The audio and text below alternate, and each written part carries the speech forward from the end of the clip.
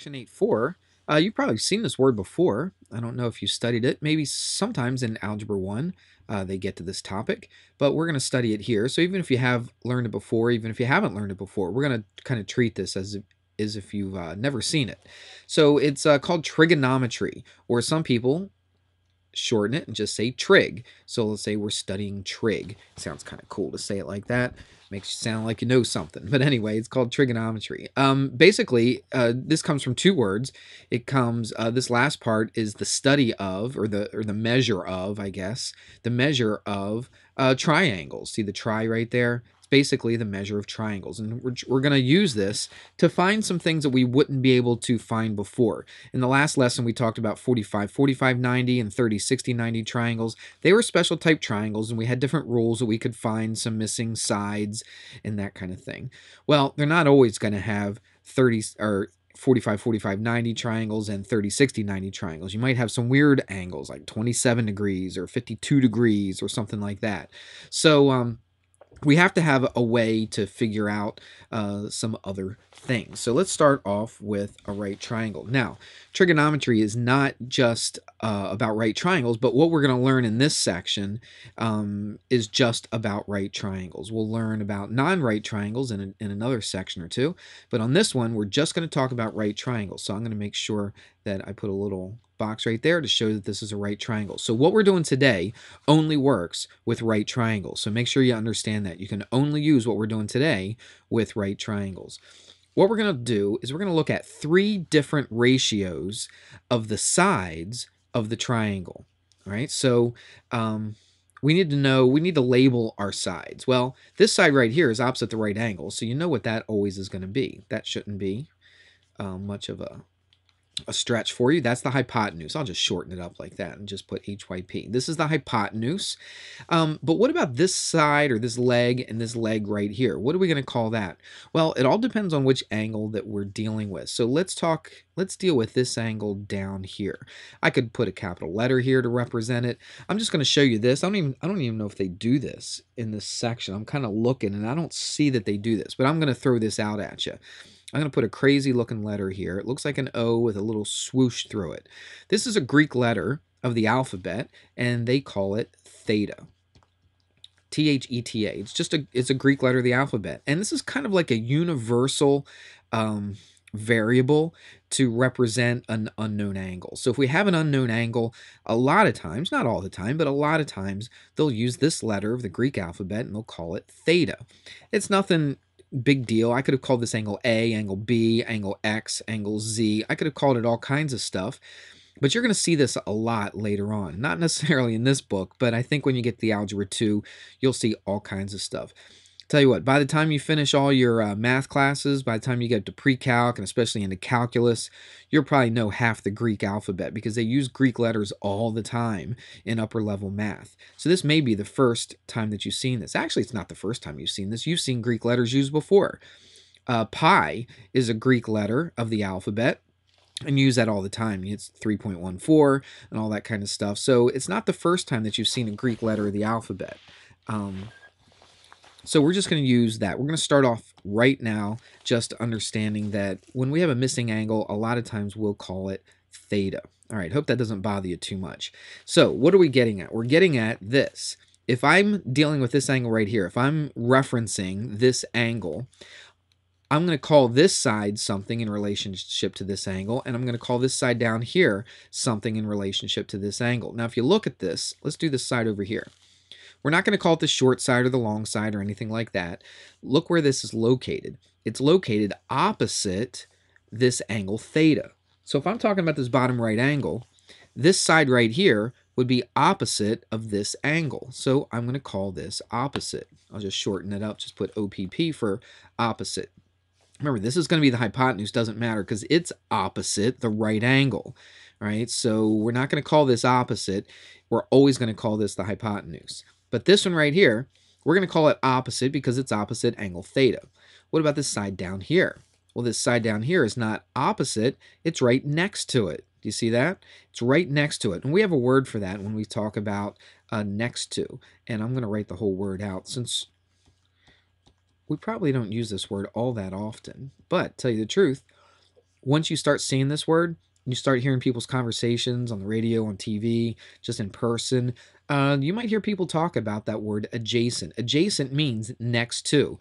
Like you could talk about somebody, well, I live adjacent to the shopping center, or my neighbor lives adjacent to me, or that thing is located adjacent to where I am. It means next to. And this, and I think we've actually used that word before earlier in the year. We went through a whole long thing about adjacent. So it's probably not the first time, now that I think about it, that you've actually seen this word. But this is the adjacent side, that's the opposite side. All right, so if that is my angle, this would be the opposite side, and this would be the adjacent side to this angle. Well, what if I did this? And I'm thinking about maybe using a different Greek letter, but I tell you what, I went through that whole thing about using a Greek letter, and I tell you what I'm going to do. I'm going to change things up a little bit. Let's just call this angle A. This might make it easier when I reference two different angles. Sorry about that. But we will use theta quite a bit, so at least I introduced it to you. What about this angle up here? What if I call this angle B? We'll put this in a different color because I'm going to write some different words in here. Now let's take a look at these two. Now this is still the hypotenuse. I don't care if I'm looking at angle B or not. This is always going to be the hypotenuse because it's opposite the right angle. But look at this side right here. Now if I'm referencing angle B, okay, if I'm sitting there at angle B, is this side right here adjacent to angle B? No. This side right here is what to angle B? Well, it's opposite. Okay, so the blue stuff will go together and the white stuff will go together. So this side is opposite angle B. You're probably thinking, wait a minute, I thought you just said it was adjacent. But it's adjacent to what, though? This is adjacent to angle A, and this side is opposite angle B. So it depends on what angle you're dealing with. If I'm dealing with angle B, this side is opposite. What would this side be to angle B? In reference to angle B, what would this side right here be? It would be adjacent. I'll just put ADJ since we already wrote out the word. So this would be the adjacent side to angle B. My point is, through all this, is to understand that it all depends on which angle that we're dealing with. All right, we're not going to deal with that right angle because the hypotenuse is also opposite. These two would both be adjacent, so that would be a mess. So I'm only dealing with these other two angles. So if I'm talking about angle A, this side is adjacent to angle A, and this side over here is opposite angle A. If I'm dealing with angle B, then this side, this bottom side, would be opposite, and this up and down side would be adjacent to angle B. That's really important for what we're going to do here in a second. Remember what I said at the beginning. I said we're going to talk about three different ratios. We're going to take the ratio of three different combinations of sides. Now, ratio only has two things in it, okay? So I'm going to take the ratio of three different combinations of these sides. And you're probably thinking, what in the world does that mean? Well, I'm going to talk about it here just in a second. So let's get rid of all this. We'll start with a clean slate, and we're going to take a look at those three relationships that I was just mentioning. Okay, here's another right triangle. I just made it look different just so we wouldn't stay looking at the same triangle the whole time. So let's label this. I'll label this, we'll go A and B again. Is that all right? I hope so. So this is angle A and this is angle B. This is, I tell you what, let's not do the B up here. Let's forget the B. Let's just talk about angle A for right now. All right, so if we're talking about angle A, obviously this one right here is the hypotenuse. Now this side right here is what to angle A? It's opposite. See how it's across from it? It's opposite angle A. So I'll call this the opposite side. This side right here is right next to it. See, it one of the sides makes up that angle. See, you got these two sides that make up that angle. This side is right next to it. It's one of the sides of that angle. So I call this the adjacent side. So this would be adjacent. So I've got this side is opposite, this side is hypotenuse, this side is adjacent. You may not see where we're going with this at first, okay, but after we start doing some problems, you're going to look back on it and say, oh, okay, I see where he was getting to. So the journey might not be so clear, but hopefully the destination, once we get there, it'll make a little more sense to you. What I'm going to do is I'm going to write down three different ratios of the sides of the triangle, and it's really going to help us out a little bit later on. So just bear with me. So I'm dealing with angle A right here. There are three ratios. One of them, we're going to compare. A ratio is just a comparison of two numbers. In this case, the lengths of the sides right here. So I'm going to make some some comparisons, okay, of two sides of this triangle. There's actually 6 altogether, but I'm only going to deal with 3 of them. All right, and let's see, let's do the first one. Let's compare. Again, we're doing a ratio, so we're comparing two sides. I want to compare the opposite side to the hypotenuse. And I'm sure you're probably thinking, where in the world is he going with this? Well, just hang on. Bear with me for a while, and then you're going to see where this is going. All right, so one of the combinations is if I took this side over this side, the opposite divided by the hypotenuse. Now, you could have gone the hypotenuse over the opposite, but that's not one of the main 3 that we're going to deal with today. I'm only dealing with 3. All right, let's do another one. Let's do the adjacent over the hypotenuse. So let's do that. The adjacent over the hypotenuse. And then there's another one that's left over that doesn't have hypotenuse in it, and that would be the opposite and the adjacent. I'm going to take the opposite, put that on top, over the adjacent. Okay? So these are my 3 ratios, and you're thinking, why? Okay, just bear with me. These 3 ratios are so common and so important. They actually have their own name. This ratio, if I compared... Now remember, these are lengths of the sides, okay? This represents a length, this represents a length, and so does this one. If I compared this length to this length, or this side to this side, it's so common that we actually give it a name. And this is called the sine of the angle. I'll put like that, okay? So the sine of the angle. Where they get these names from, I looked it up at one point. I forget. It doesn't really matter. But they give it the name, the sine. So instead of always saying, okay, look at that right triangle, and let's compare the opposite to the hypotenuse. Instead of saying that all the time, you know what they can do? They just say, hey, look at the sine of angle A. And as soon as I tell somebody it's a right triangle, and I say, look at the sine of angle A, what am I telling them? I'm telling them to make a ratio, a comparison between the opposite side and the hypotenuse. So it's just a short, nice way to tell somebody, hey, compare the opposite side to the hypotenuse. Make a ratio. Put the opposite side on top and the hypotenuse on the bottom. So if I just said the sine of angle A, that's what you would be telling somebody. This one right here has a name, and this is called the cosine of angle A. And again, why are we using this? Because it makes things a little bit shorter. Instead of telling somebody, hey, look at that right triangle and take the ratio of the adjacent side to the hypotenuse. Instead of telling them that, you can just say, hey, take the cosine of angle A. What does that tell somebody that knows what they're dealing with here, what they're talking about? That tells somebody, oh, if I take the cosine of angle A, that means I take the adjacent side and divide it by the hypotenuse. They're kind of like little code words, I guess, if you want to think of it that way. All right, they're words that make things a little bit easier for us. There's another one. Let's do the last one. We call this the tangent. And I'm going to put of A. So this would be the tangent of A. Just like the other two, what does this tell somebody? This tells somebody, okay, here's angle A. Let's divide the opposite divided by the adjacent. So let's take the opposite side, put it over the adjacent side, and that's going to give me the tangent of the angle. These are just words that have been made up, and I guess there's some kind of reasoning behind these words, but they're words that people use to represent a particular ratio of sides, of two sides of a right triangle. That's what those words actually represent. I hope that makes a little bit of sense. Now what we're going to do, instead of writing out that whole word sine, cosine, and tangent, they actually shorten it just a little bit. So instead of saying the sine of angle A, they would write it like this. They would put just S-I-N. Now I know it looks like sin, but we don't say sin. Even though it's shortened to S-I-N, we still say the word sine. Instead of putting that A in parentheses, we're going to just put an A right next to it. So this says the sine of A. Now, people that know trig will look at this and I'll say, okay, the sine of A. What is the sine of A? I'll take this side, the opposite, divide it by this side, the hypotenuse. So if I ask somebody, if there were actual numbers in here, and I ask somebody, hey, show me what the sine of A is, they would take the opposite side divided by the hypotenuse, and that's what the sine of A is. I'm just going to really shorthand it this time. Instead of putting the PP's and the YP's, I'm just going to do this. And I'll show you why I'm going to do this in here in a sec. All right, so that's the sine of A equals the opposite over the hypotenuse. Then the cosine. What do you think the cosine is going to shorten to? It's just going to be COS. We're only going to use the first 3 letters instead of the whole entire word. Now look, that's not much different, okay? It's not much shorter, just dropping off an E. But this is a little bit shorter, dropping off 3 letters, and this is dropping off 4 letters. So it does shorten it up quite a bit when you talk about cosine and tangent.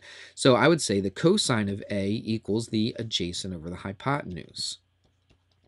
All right, that's the cosine. And then you have the tangent.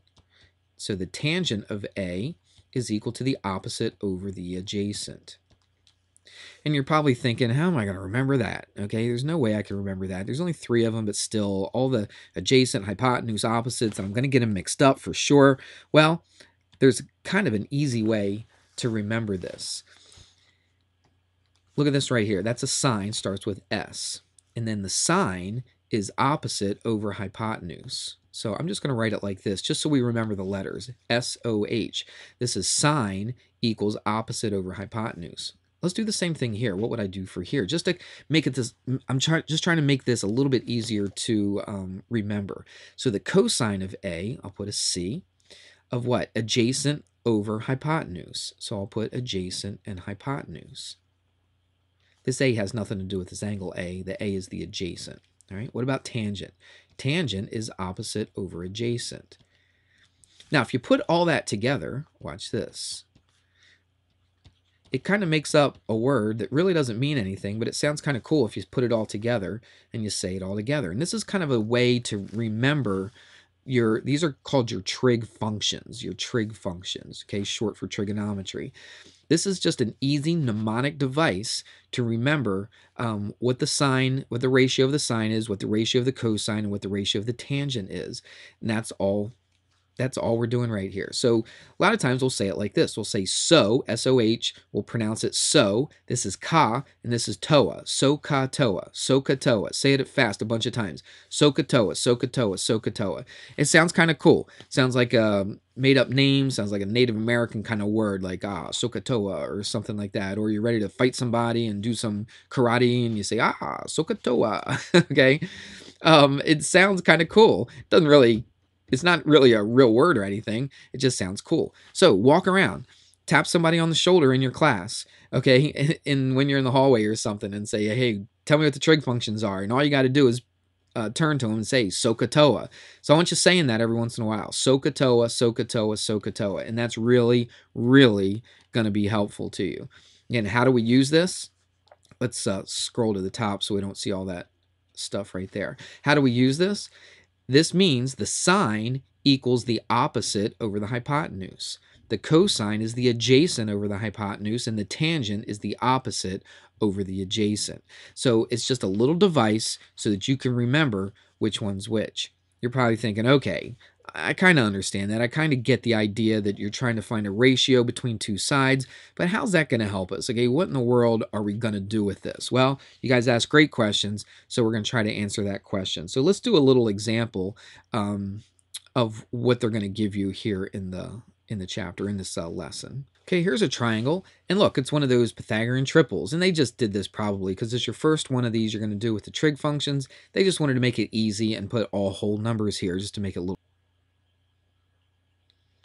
Oh my, I was sorry for the pause there. I was looking at my computer screen and my time at the bottom wasn't moving, so I don't know how much of this I got in there or not, but we'll keep rolling along. It went from like 18 minutes to something to 19 something. But anyway, let's move on. I've got a right triangle here. What I want to do is I want to express each ratio as a fraction, not as a decimal, even though they say in the book that to write it as a decimal. I just want to write it as a fraction. So express each trig function.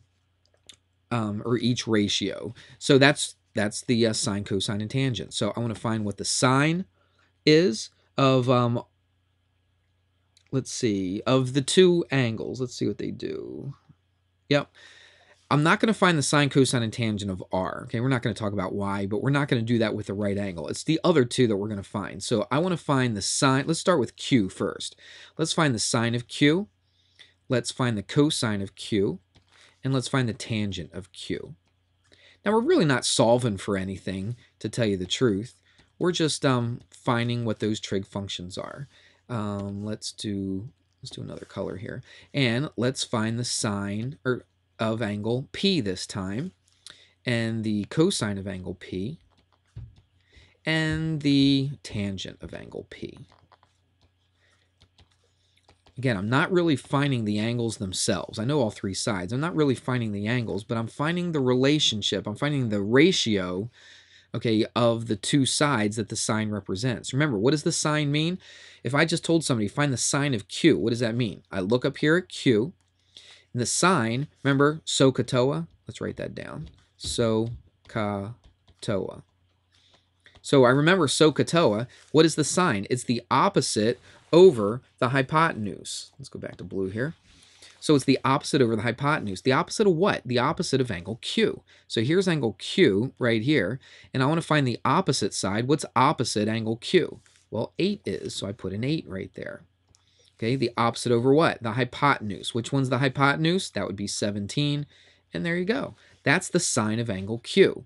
And you think, okay, well, no big deal. I mean, I don't really understand what the importance of finding that fraction is, but you're going to see in a few minutes what the importance of doing this is. Let's do the rest for angle Q. Let's just deal with angle Q right now before we worry about angle P.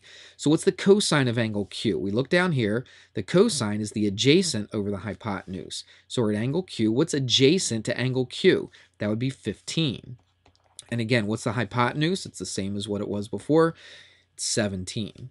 So the adjacent over the hypotenuse, that's the cosine. What's the tangent? The tangent is the opposite over the adjacent. And the tangent is opposite, which is 8, over the adjacent, which is 15. So it's 8 over 15. And that's all they want you to do right there. Now, they do say write it as a decimal, but I don't want you to write it as a decimal. Okay, I'm more interested in the fraction. I like the fraction way better than the decimal. Okay. Let's do the same thing, but let's do this with a different angle. This time we're going to use angle P, but we're going to do the same thing. We're going to find the sine, cosine, and tangent of angle P. Now that changes things up a little bit, and you'll see here in a second. So the sine is the opposite over the hypotenuse. This time, what's opposite angle P? It's 15. It's not the 8. Okay, the 8 is not opposite angle P. The 15 is. So the opposite is 15 over the hypotenuse, and the hypotenuse doesn't change at all. That stays the same. That's still 17. Do you see the difference between the two? The cosine of angle P is the adjacent over the hypotenuse. So what's the adjacent side to angle P? That would be 8 over the hypotenuse. Again, the hypotenuse is 17, just like that. What about the tangent of P? The tangent is the opposite over the adjacent. So we go to angle P. What's opposite angle P? Well, 15 is. And that's over the adjacent side, the adjacent to angle P. What's adjacent to angle P? Side 8 is. And some people might say, yeah, but 17 is also adjacent to it. And you're right, but remember what 17 is. 17 is your hypotenuse. That kind of supersedes everything, all right? Just because this is adjacent, this always stays hypotenuse. So what's the adjacent leg, let's say? That would be 8. So that'd be 15 over 8. If you look at this, it kind of makes it kind of interesting. Look, the sine of angle Q and the sine of angle, I should say it this way. Let's look at this. The sine of angle Q and the cosine of angle P. You see that? I took the sine of this one and the cosine of this one are actually the same, aren't they? Look at this. The cosine of Q and the sine of P, they're the same. Kind of interesting. Look at the difference between here. The tangent, why did I put theta? I didn't just notice that. This is Q, isn't it? All right. So what's the relationship here? Look at the tangent of angle Q and the tangent of angle P. Look what they are. There's kind of a relationship. They're inverses of each other. This is 8 over 15. This one is 15 over 8. So there's kind of a relationship between those two as well. All right, it's just kind of interesting to see. Later on, when we start getting heavier into this, you're going to see some reasons why it's kind of nice to know that stuff. All right, so I hope that helps you a little bit. Now, we've gone 25 minutes without really getting to the point where we're going to use this stuff. Okay, so now, finally, let's use this to find something that's missing on the triangle. I know you can't wait, and so we're going to get right to it. Okay, here's the example that we're trying to get to this whole time. And there's another one after this, but this time we're trying to solve for x. We're trying to find the length of that side. Now, if you didn't know your trig functions, first of all, this is not a special triangle, so we wouldn't be able to find this. We can't do Pythagorean theorem because we only know one side. So up to this point, there's no way that you could actually solve for x. But now with the trig functions, we can actually do it. There's three trig functions we have to choose from. We're kind of limited on which trig functions that we're going to use. We're limited by the information that they give us. So watch.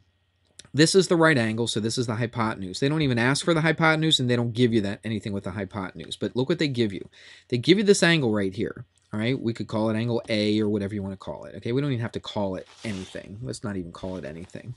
This is the angle that they give us. Now, we could figure out this one, 90 minus 25. So you could do that, which is what, 65.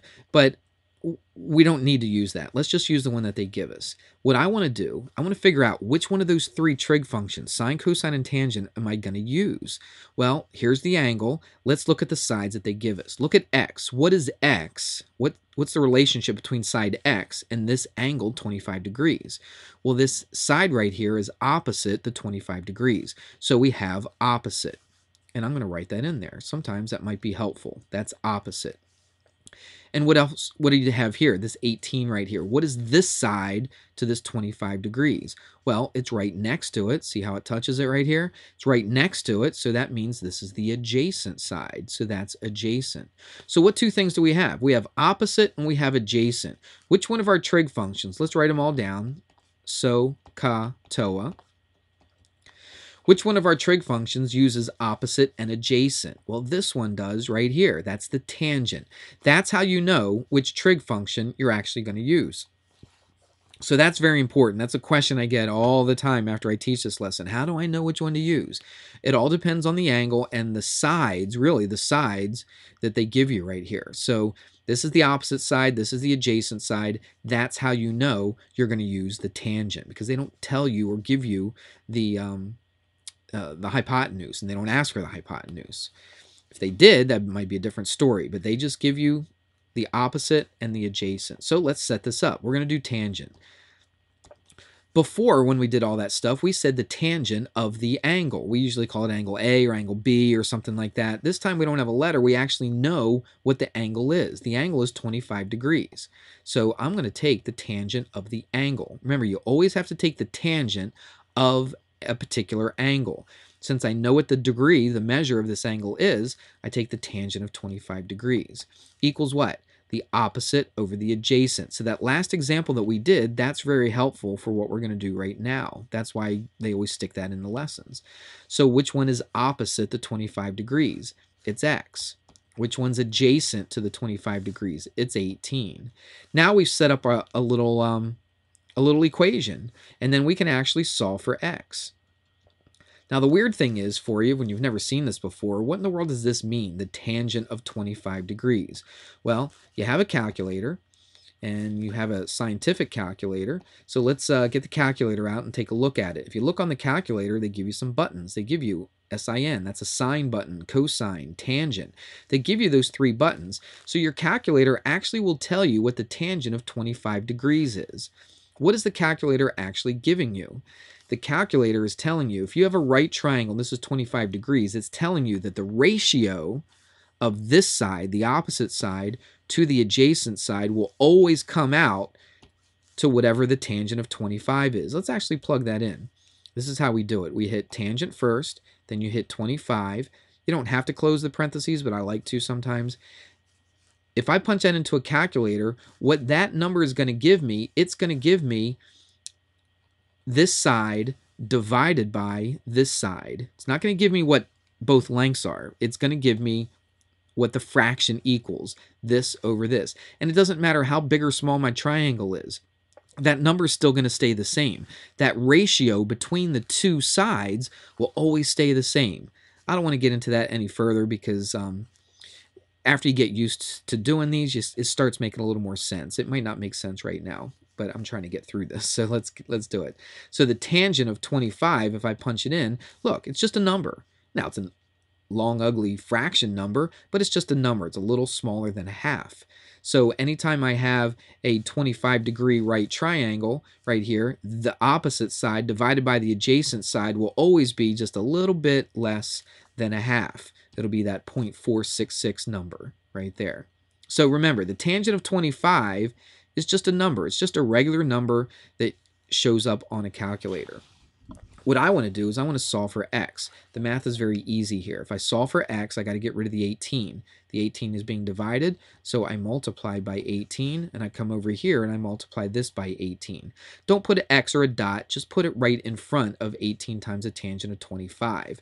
That cancels, and so look what x is equal to. All I got to do is figure out what that is on the calculator. You definitely want a calculator for this stuff. So I can put it directly into this calculator by doing this. 18 and then hitting tangent and then 25, close parentheses. Now when I hit enter, it's going to give me what 18 times that 0.466 number actually is. And that's about 8.39. It says round, where am I? Yeah, to the nearest hundredth. The nearest hundredth is the second place. So if I round it to the second decimal place, that 3 does not round it up. It's 8.39, and that would be my answer, 8.39. And that's how long that side is right there. That's how you can figure out the length of that side. Now, how could I figure out the hypotenuse? Well, look, now you have two sides of a right triangle. You can always do Pythagorean theorem, or you could do a trig function again to solve for the hypotenuse. All right, this video is going a little longer than I wanted to. I like to keep them under 30, but there's a lot of stuff packed into this lesson, so I'll try to be quick. This should be our last one, I believe. So let's figure out some stuff. Let's find angle A. That's what they might say. Find angle A. So this time we're actually solving for an angle. They only give you this as a 90-degree angle, so it's not like I can subtract something from 90 because I don't know what this angle up here is. So I want to find an angle A. Well, this is how we do it. So watch carefully. If I'm trying to solve for angle A, look at the two sides that they give me. They give me this side 6 and this side 20. What's the relationship between those sides and this angle? Well, let's do this. 6 is, see how it's straight across from it? So that would be opposite. I'm going to write that down again. So that would be the opposite side. What is 20 in relationship to this angle? It's right next to it. It's not the hypotenuse. It's right next to it, so that would be the adjacent. And it's too bad we came out with opposite and adjacent again because that was kind of like the last one. But I'm not going to do it. We can do more stuff in class when I get there live in class. But this will give you at least something to go on before you start working on the problems. All right. So what trig function am I going to use? You should recognize it because we just did the last example with that trig function. We have opposite, we have adjacent, so we are going to use the tangent. But the tangent of what? Remember on that other problem was 25 degrees. This time I don't know what it is. Since I don't know what it is, I'm going to take the tangent of the name of that angle, which is angle A. This is called angle A, so I'm going to take the tangent of angle A. What's that equal to? It's equal to the opposite over the adjacent. The opposite is 6, and the adjacent is 20. So we set it up. That's really very, very important. The rest is kind of algebra. It's a little bit weird algebra because you're not used to that tangent and sine and cosine kind of stuff, but it basically boils down to normal everyday algebra. I want to show you something on the calculator first before I do this. It says tangent of A, but look at this tangent. I don't know if you can read it very well, but if you look on your calculator, written on the calculator, usually in yellow right there, you'll see tan to the negative first power. It's kind of tiny right there, but if you look at your calculator, you should be able to see it. Tan to the negative first. What that means is it means the inverse tangent. Now let me show you something. I want to get A by itself. I can't divide by a tangent. That doesn't make any sense because tangent isn't a variable. All right? It's just a word that represents the ratio between the opposite side and the adjacent. So I can't really divide by tangent, but what I can do is I can take the inverse of the tangent. Now watch what happens. If I take the inverse of something, it cancels out. For instance, if I said x plus 3 equals 7, what's the inverse of adding something? Well, it's subtracting something. What happens when you take a plus 3 and then a minus 3? They cancel each other out. What if you had this, 3x equals 12? You took the inverse. You did the opposite Okay, you did the inverse operation. This was 3 times x. How did you get rid of it? You divided by 3. And so it canceled out. Okay, same thing here, except this is not a variable. We're still taking the inverse, but this is how we do this. The inverse cancels, and I have to take the inverse of the other side as well. How do I show an inverse? Just like on the calculator, I'm going to write it like this. I'm going to put tan to the negative first. That means that's the inverse. Right here, see how I subtracted 3 from both sides? I divided by 3 from both sides. It's kind of the same thing. Instead of dividing by tangent, I take the inverse tangent. That cancels, but I have to take the inverse tangent of the other side as well. And that's what I'm doing right there. So that was a little bit weird. We might have to talk about this a little more in class, but at least you see what's going on. So this is the inverse tangent of 6 over 20. Now it's ready just to throw into a calculator. And you think, what in the world? How am I going to do that? Well, it's actually not that bad. How do you figure out what the inverse tangent is on this calculator? Well, it's in yellow, so what are we going to do? We're going to hit second function and then the tangent button. Even up here, it shows tangent to the negative first. That's the inverse tangent of what? What are we taking the inverse tangent of? 6 over 20. So I'm going to put 6 divided by 20. I'm going to close the parentheses just to make it look nice and neat. And then I'm going to hit enter, and that should give me my answer. And that is my answer. And they say to round that to the nearest tenth, it's 0.69. That 9 will round that up. So this is going to actually, this 9 will round the 6 up, I'm sorry. So it'd be 16.7. So that's 16.7. 16.7 what, though? Is that the length of the side? No, it's an angle. So it's 16.7 degrees. We actually found what that angle is. It's 16.7 degrees.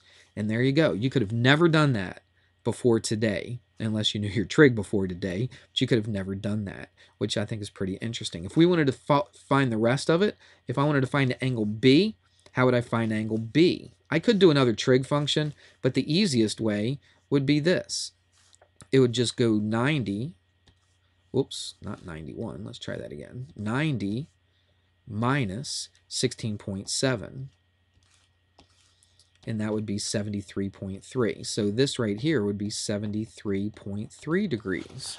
That's kind of cool. So we found all the angles. And if you wanted to, you could find this hypotenuse right here. You could actually do a trig function. If I had more time, I would do that. But right now, you could just do Pythagorean theorem as well, because you already know that. So that would be 6 squared plus 20 squared.